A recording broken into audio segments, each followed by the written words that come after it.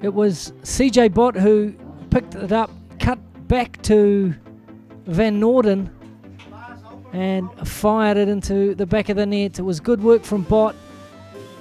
Good work also from the big striker for New Zealand, and relief all around the ground for the New Zealand supporters. Ganemba whipped in a great cross, and it was Gabong who got on the end of it. But unfortunately for Gabong, over the top. Another chance fell, this time for Georgina Kaikis, and she managed to turn Robertson. She certainly got her shot away, but she'd be disappointed with that finish. Bott again down the right. Caused a few problems for PNG. And Coombs, it was with the drive from just outside the box. But PNG showed plenty of endeavour in this first half, and another chance fell when Kaikis picked it up and tried to play in Ganemba, but it was just a little heavy.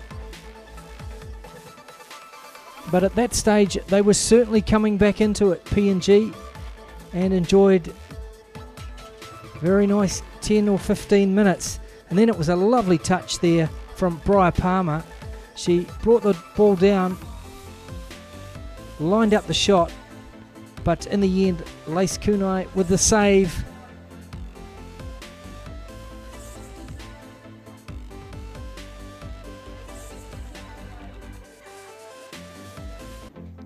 As we look at the highlights of the second half, CJ Bott got more and more into the game.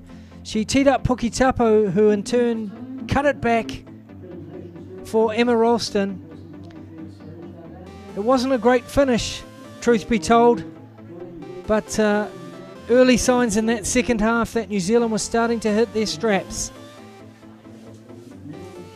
Pukitapu then lined up cleverly, who just sent it wide of Lace Kunai's upright, and New Zealand were very much on top at this stage. Papua New Guinea had their chance though.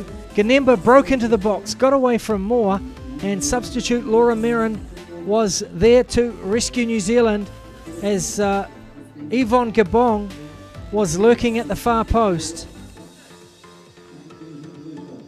Another chance for New Zealand. It fell for Martine Pukitapu, who thundered her shot against the upright.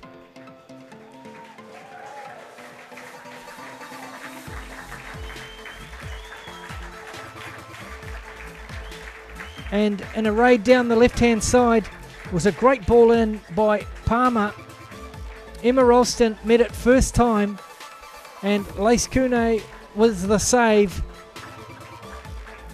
Jasmine Pereira had just come on for New Zealand, and with a first touch, she drilled it to the far post to make the game safe for New Zealand and to put New Zealand firmly in the departure lounge for Canada. And then finally, a corner deflected off Ramona Morris made it 3-0. Well, Aaron, that didn't look like an easy match up there today. How'd you do it? Well, I'm not sure what you mean, but PNG came to the game with a lot of energy and made life difficult for us, which is exactly what we want. And I think a lot of kudos has got to go for some island nations where, you know, they're putting a lot of resources into the women's game, and you can see it's paying dividends. Physically, they challenged us with their speed of pressing, and they wanted to play in position as well, which gave us some challenges. So we're very pleased to come through with a win. So obviously you've qualified for the FIFA Under-20 World Cup. Congratulations. What's next for this side?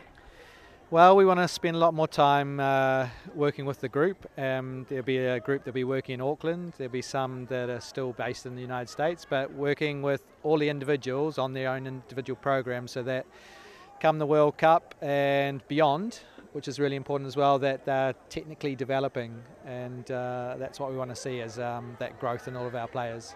Right, well, congratulations again, Aaron. All right, thank you. Rachel, commiserations. It was a hard-fought match by your girls out there. Are you happy with how they performed despite an outcome that you probably didn't want? Yes, I'm very impressed with my girls because they could hold New Zealand in the first half 1-0, and then into the second half they did very well to hold New Zealand again. But unfortunately, they had to score their own goal. But otherwise, I'm very, very much impressed with my girls' performance. So what next for the side? Will they be working towards the national women's team? Do you think a few of them could break through into that side? Yeah, all of them have been listed for the Pacific Games, but as we go back, we'll be preparing, and then maybe some of them will be stepping out because the criteria will depend on discipline as well, not just being very good players. Great, thank you, Rachel.